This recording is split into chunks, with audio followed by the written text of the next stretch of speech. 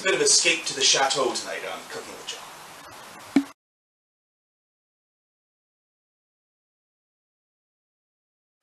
Alright, welcome back guys. Tonight I'm making a dish courtesy of Escape to the Chateau star Dick Strawbridge. I like this show, Escape to the Chateau. I don't know if everyone's seen it, probably not. Not a big deal if you have or you haven't. It's a good show. It's about a couple that bought a chateau over in France, and I don't know, I really like the show. Anyway, this guy does a lot of recipe. He's featured on Master Chef here on BBC Food. So I thought I'd make one of his dishes just because I like the show. Why not? If you don't know what we do here, guys, I go online every day, find your recipe, go out to the grocery store, get the food, and make it. Never made any of these recipes before, guys. I'm not a professional chef or anything like that. But that's what we do. Find a recipe, go out there, get the food, come home, make the recipe. Well, tonight, as I said, it is a beef and chorizo stew.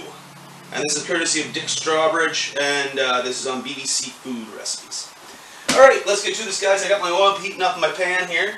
So it tells us the first thing we are to do is to make sure we've got our oven racks in the right spot, which I do now. Oven's heated up too. And we are going to brown our beef in batches, it tells us to.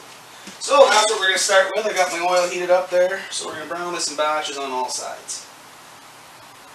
Yeah, it's heated up. Just making sure. Yeah, she's sizzling away. Good enough. Kind of wondering there for a second. So we'll put half in. We just says it not to overcrowd it, so that's why it says to do it in batches. So we'll throw the first half in. And we'll follow up with the second half. This stew also features some dumplings and mashed potatoes too, guys. So I think it could be a good. I'm kind of looking forward to this. As I said, I enjoy that show. I like watching them and all their exploits they have on the at the Chateau in France. And I don't know, I figured I can't go there, so I might as well make something his here. So why not? So we're going to brown that beef up along with the rest of that, guys. And we will be back in one moment when that beef is ready to go. Alright guys, our beef is browned up. So it tells us to remove it with a slotted spoon. So that's what we're going to do. And put her on the side on a plate for later. Well, not too much later, but a little bit later. So we'll get the beef out of there, and then it says to add our chorizo and our onions to the pan. So, get our beef out. There's the beef. Beautiful. Look at that. Beefy. So we're going to add our chorizo sausage. That's just a couple lengths of chorizo, about 225 grams. And it's called for a large diced onion, so into the pan. Give it a stir around. We're going to cook that until the chorizo starts running its fat, starts running the chorizo, and the onions become translucent, I believe it says. Add the chorizo and onion to the pan, fry until soft, and the fat runs from the chorizo. So until they're soft and the fat runs from the chorizo. So that's what we'll do. We got them in there, cooking away nicely. Alright, we'll keep them on the go. And guys, if you like what you see, make sure you're throwing those thumbs up. And don't forget to hit that subscribe button over there, guys. Also, anything you want to see me cook, just throw in the comments. Love hearing from you. I'd love to hear from you. If there's any other shows, this show that you might be interested in, and hey, they do a lot of cooking on there, just let me know. I'm kind of interested to check it out with me. So, we'll get this cooking away here. Just that she's coming along nicely. The next step is, that shouldn't take too long, I don't think. Next one, add the carrots and the parsnips, and continue to cook until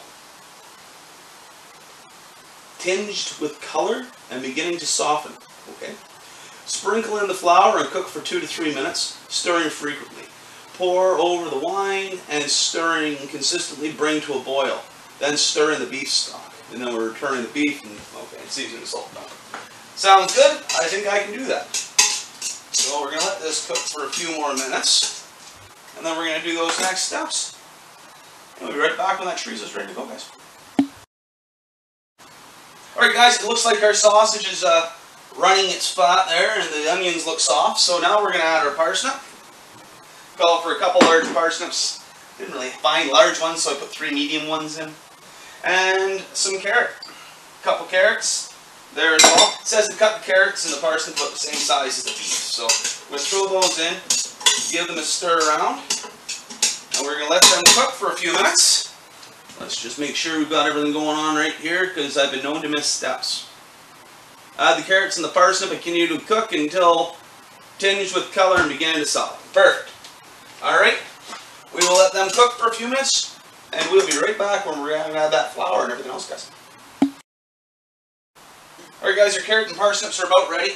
So it says to add our flour now and stir and cook it for another couple of minutes. So that's what we're going to do. Another 2 to 3 minutes stirring and cooking. Then we're going to add our red wine and our beef stock. So we'll just give that a good stir up. Yeah, as I said guys, I really do enjoy this show. That's why I thought I'd make this video in honor of them. And it's a recipe that, you know, I ordinarily wouldn't make a beef and chorizo stew, so why not? I think it sounds quite good. Give it a whirl. Made lots of different dishes on this so far, guys, as well. If you've been watching any of these, like we had Russian last night, made Czech dishes. We've done all sorts of stuff. Goulash we did stroganoff last night from Russia. The international dishes are really good. I do enjoy those, but I'm looking forward to this one. I do like a beef stew, so I am definitely looking forward to giving this one a try. So we got her mixed up pretty good. It's been cooking not bad. So now I believe it tells us to add our red wine in there. Where are we? Yeah, pour over the red wine, stirring continuously, bring to a boil, and stir in the beef stock. So we've got a red wine. We're going to pour in. Tells us to keep stirring. Red wine in the pot. Give her a stir. And get her up to a boil here. Then we're going to add our beef stock in. Yeah, I do think this is definitely going to be a nice dish. I like chorizo sausage. I've never really cooked with it before, this little journey. This is day 51, by the way, of our journey, guys. Our 365-day cooking journey. This is day 51, so kind of enjoyed it so far. All sorts of different things. We've had some, you know, really good recipes. We've had a few not so great recipes, but I think this one's going to be a good one. I think Dick knows what he's doing here, so at least I hope he does. We'll find out.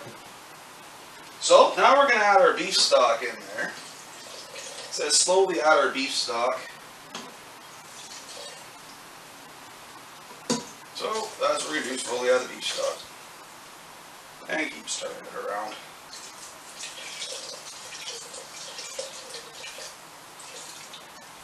Alright.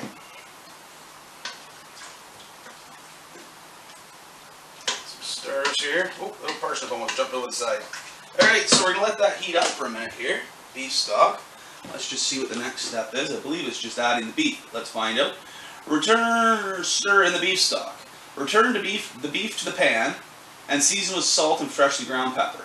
Cover with a tightly fitting lid and braise on the bottom shelf of the oven for 2 hours, or until the meat is tender. Check during the cook time to ensure that the meat doesn't become too dry. If it does, splash with boiled water. Alright, so we're just going to let that heat up for 1 minute, and we will be right back, guys, to add that beef. Sorry about that, guys. I had to find my lid. Didn't have it out. Alright, so now we're going to add our beef to the stew. And we're going to season it with some salt and pepper. And we're going to put her in the oven. At least that's the plan. I don't see how it can go wrong, to tell you the truth. It's a good plan. Okay, so put that aside, grab our salt. A little bit of salt here. Throw it in. Touch more. And a little bit of fresh ground pepper in there. And now it tells us to braise that on the bottom shelf of our oven for a couple hours and check it to see, make sure the beef's not dry enough. So we'll give her a stir, then on the oven we'll go.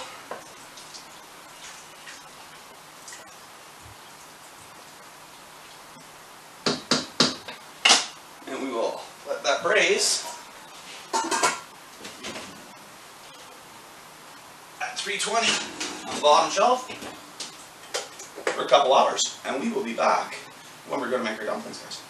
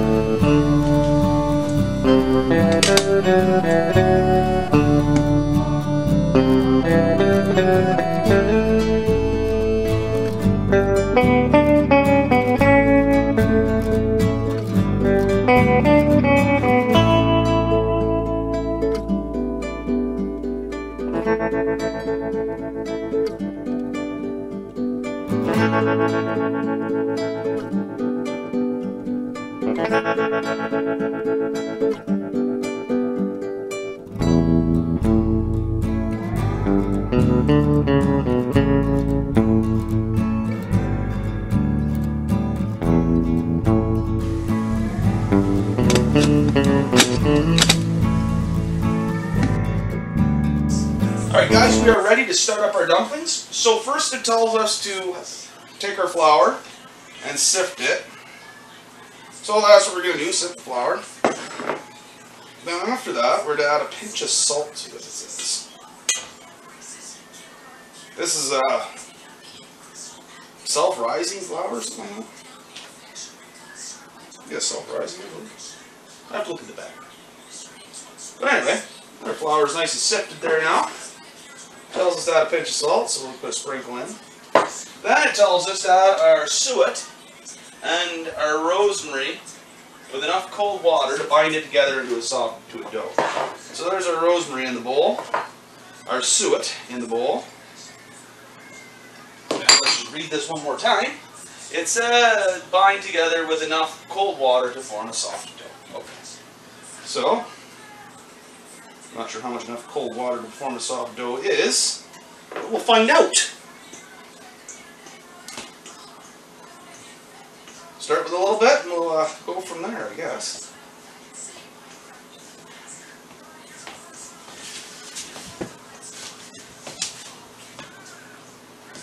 Maybe a bit more than that, I think.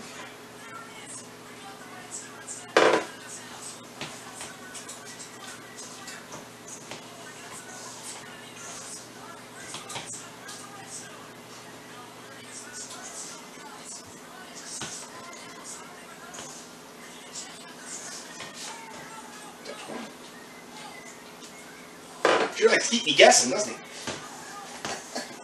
That's alright. I guess that's a feel for it too, right? I hope I didn't add too much. I don't think I did. A little bit on the wet side now. But if it is, it is. We're going to put some flour on the counter anyway, so that'll sort it all out hopefully. Alright, so we do have a soft dough now, that's for sure. One string to that. Alright. So next, out of the way, we're going to lightly flour the surface and flour our fingers. It tells us to using floured hands and a working space, lightly finger as possible. Divide the mixture into 8 and shape into oval dumplings. Place them on the baking tray, slightly spaced apart. Okay. Get rid of that. This over there. Get rid of that. Let's do. Clear ourselves a nice little spot to do stuff.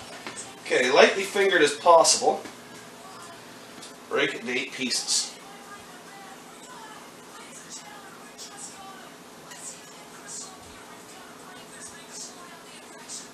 Holy, this is sticky as hell.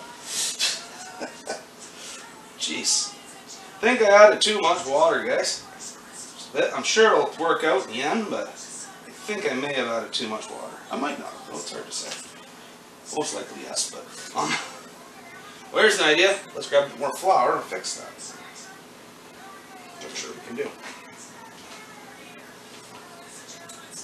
Just to soak up some of that moisture.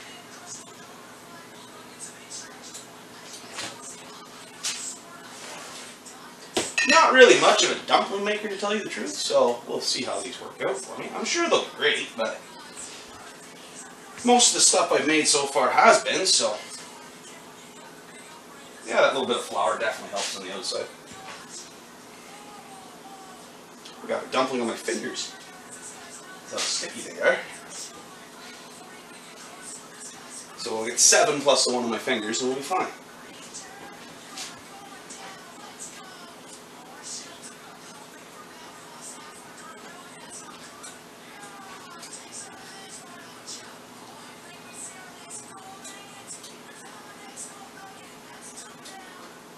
Got it here. Yeah, 7 plus the one on my fingers. Perfect. So there's 6, 7, and 8. Beautiful.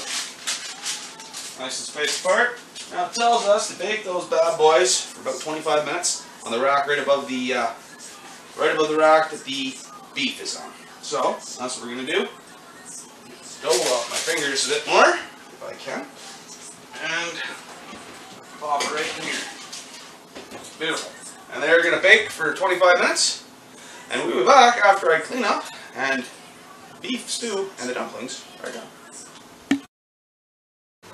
Welcome back, guys. Our stew is done. It's looking great. Got our dumplings and our mashed potatoes on there. Come over, take a look at that. Looking beautiful. What a nice looking dish, eh? I think that's a good looking dish. Dick may know what he's doing. Let's find out. We'll start with the stew. Get in there. Beef is nice and tender.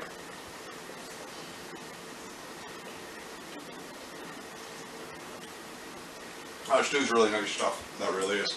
Try some of these mashed potatoes.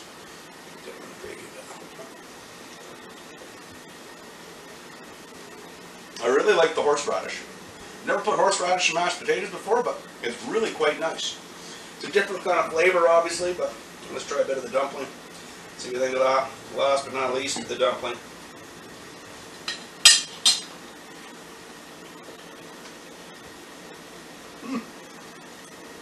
Those are really good.